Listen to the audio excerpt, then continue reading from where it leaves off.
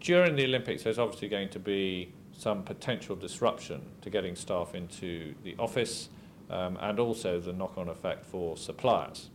So what we've been doing is, about 6 months ago, we set up a group to look at this, and we've asked our staff to be flexible in terms of, first of all, we want to ask them, are they likely to be in the office? Can they be flexible to be in the office, particularly Canary Wharf? Salisbury Square is obviously less of an issue. We're also working through, well, maybe you could take, we'll allow them to take extra holiday, some extra days holiday during that period. The other issue is for suppliers. We rely on the suppliers to have their own processes in place so that they can get, for instance, food to us out in Canary Wharf.